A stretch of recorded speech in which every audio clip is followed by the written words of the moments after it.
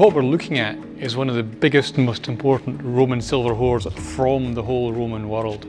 This is a hoard of over 20 kilograms of silver, found in 1919 at Traprain Law, just 20 miles to the east of here, and a place that lay beyond the edge of the Roman world. So it's a hoard that's full of questions. Why do we have all this silver here? What did it mean? Who used it? And how did it end up buried in the ground in East Lothian?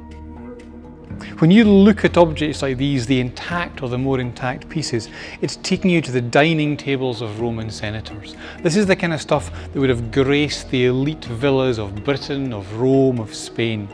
And in these objects we see a glimpse of this confusing late Roman world, a world that is both Christian and pagan. We're talking about the 4th or 5th centuries AD. Christianity is becoming a major religion. And in this object here, we've got some of the earliest Christian scenes from Britain. Here, for example, Adam and Eve in the Garden of Eden. So part of this is about the early stages of Christianity, but other pieces take us straight into the world of Greek and Roman mythology, with figures like Hercules, recognisable here with his full beard and his club behind his head, or this wonderful figure of a sea nymph riding a sea panther. And this would have been used for washing the hands at the feast.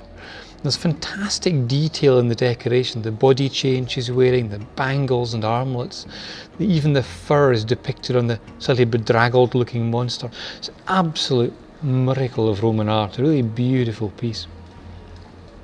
How do you get from this to this? Well, when they were first discovered, the answer seemed obvious, that this was our barbaric ancestors plundering the late Roman world, looting and pillaging, hacking the silver to pieces because they were barbarians. That's a good story, but it's also a flawed story. What we now know is that this site where they were found, Traprain Law, was a big, powerful centre beyond the edge of the Roman world, a place that dealt with the Romans on equal terms.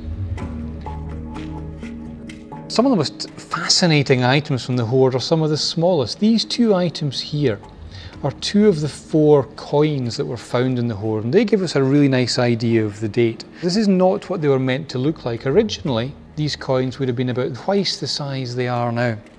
And somebody has deliberately clipped their way around the edges, cutting away the excess silver, but leaving the face of the emperor.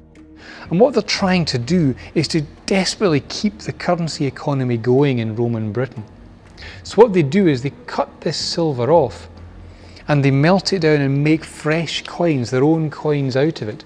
But they're very careful when they cut these coins away. They still preserve the face of the emperor. So this still has literally a face value.